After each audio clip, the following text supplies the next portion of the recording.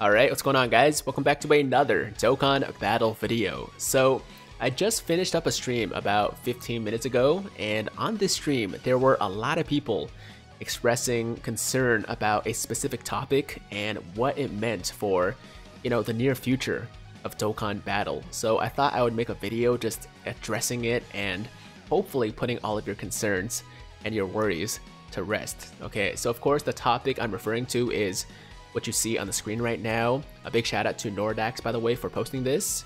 And as you can see, Naruto Blazing is going to be shutting down after roughly 4 to 5 years of operation. It was one of the OG anime gacha games. And, it is a pretty sad moment for the gacha community as a whole, right? The notice says, Ultimate Ninja Blazing is shutting down. We regret to announce the closure of Ultimate Ninja Blazing. Thank you all for your support, and we hope you enjoyed playing. We will be keeping the servers open until February 9th, Tuesday at 6:59. So please continue to enjoy Ultimate Ninja Blazing until the very end. All items can be used until the last day, so if you have any items or Ninja Pearls in your account, please use them before this date. Also, from today, we are disabling the purchase of Ninja Pearls. For more information, please check the notices and so on and so forth. Some random stuff down at the bottom here. But yeah, basically, Naruto Blazing will be no more next year in February. And, since Dokkan Battle is also a Bandai published game, a lot of my, fellow global players were very concerned. They're like, yo, does this mean that Dokkan is also on the way out? Does that mean that Dokkan's also going to be shut down soon, just like Blazing, since they're both Bandai games? And the answer to that question is no. You don't have to be concerned whatsoever, because Dokkan Battle is still very much profitable for Bandai. Okay, the only reason that Naruto Blazing is going away, the only reason they're shutting down the servers, is because the game is no longer profitable enough for them to justify keeping it going, right? Like, it just doesn't make sense for Bandai to continue to support the game when it's just not making enough money. People are not spending enough money to buy Ninja Pearls and whatever else you can buy in the game. I don't really play the game, I'll be honest, so I don't know too much about it, but I do know that, of course, it's been around for a long time, right? It is one of the older gacha games out there, and there are a lot of people that I know that have enjoyed the game a lot in the past, and obviously a lot of Naruto fans in general, so it's still pretty sad for those people. But from what I've been told from, long-time Blazing players, the game just got a little bit too or I was gonna say free-to-play friendly, but the opposite of that, pay-to-win, right? It got too pay-to-win, and a lot of the free-to-play players felt like the focus was just on PvP, and they felt like they had to get like the new units every time or they'd be screwed. And I think, the fact that they alienated a lot of their player base that way really caused the downfall, the demise of the game. Now, that's just what I've heard. That's just a little bit of speculation on my end. I could be wrong about that, but that seems to be what happened, and that seems to be why the game is being shut down. Now, we're going to pop over to this Facebook page, or this Twitter page real quick, actually. Shout out to Paname HQ for posting this. And this is a list of the highest grossing gacha games from, let's see, I believe it's July, right? June or July of this year. And as you can see, number one is Fate Grand Order. I mean, it's not even close. Like, this game is just insane. $248 million US. That's that's insane. But right below it, quite a bit below in terms of value, but number 2 on the list is Dragon Ball Z Dokkan Battle at $100 million.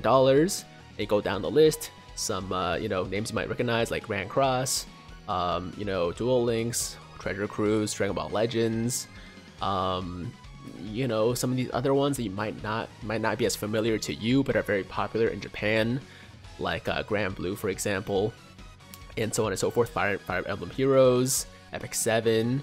So yeah, a lot of recognizable names in the gacha sphere, right? But as you can see, Blazing is not there.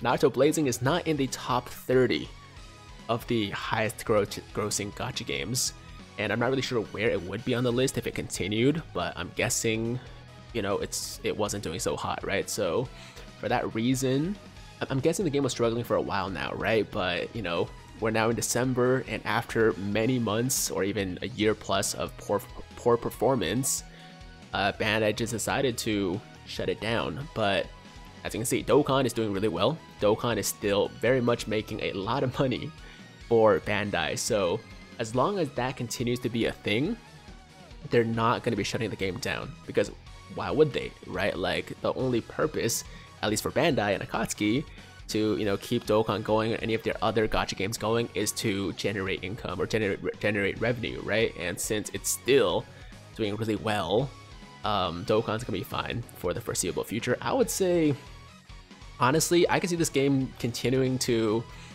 just stick around for at least, obviously I don't know for sure, but I would say like 4 to 5 years, easy, because we still got the continuation of the Dragon Ball Super manga, and obviously the anime is going to continue at some point, and when that happens, there's going to be a ton of other characters and forms of characters that they can make new units for. And obviously, you know, even though they're not doing a perfect job, I think as far as the Dokkan team, you know, keeping their player base interested, keeping their player base engaged, I think they're doing a decent job. Okay, there have been dry periods, obviously, like right now we're in a dry period for the global side of the game.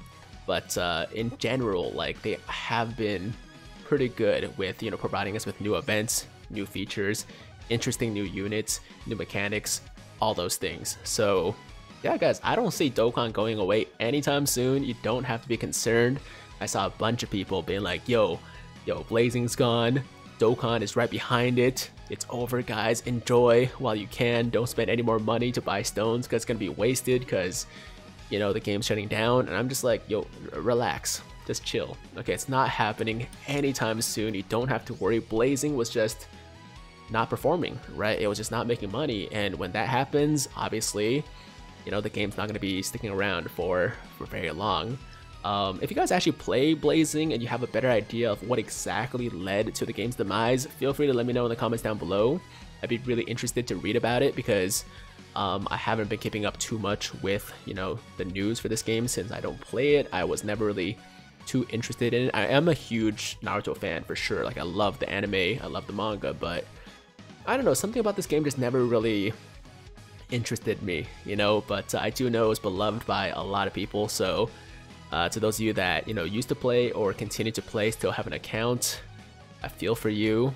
I mean, look, even though we did say it's not going away anytime soon, right? That's for sure. But at the same time, Dokkan is not going to stick around forever. Okay, there will come a day when we find a notice similar to this in the in-game news, right? Saying, you know, Dokkan Battle is shutting down.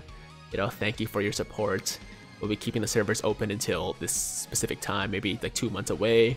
And we're going to shut down all the Dragonstone purchases, you know, all that stuff. Continue to enjoy until that date, but, you know, at that time, the game's going to go away, right? That's going to happen one day.